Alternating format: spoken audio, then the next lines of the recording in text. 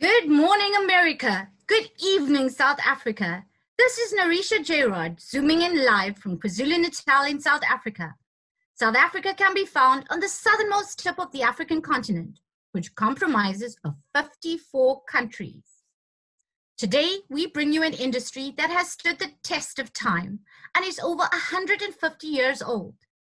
The South African footwear industry is equipped with design, machinery, and technology supported by the government of South Africa through grant programs to enhance global competitiveness.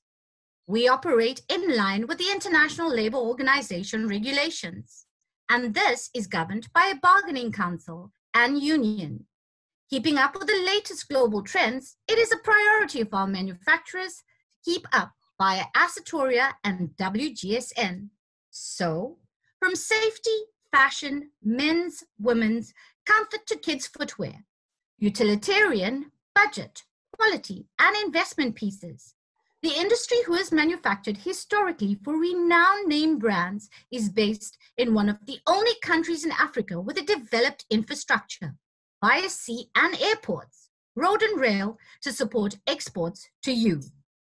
Supply and demand, reasonable minimum order quantities, and the ability to supply you from January through March when you can't get anything out of China. The South African industry is poised to build a lasting relationship based on transparency and trust with you. Welcome, America.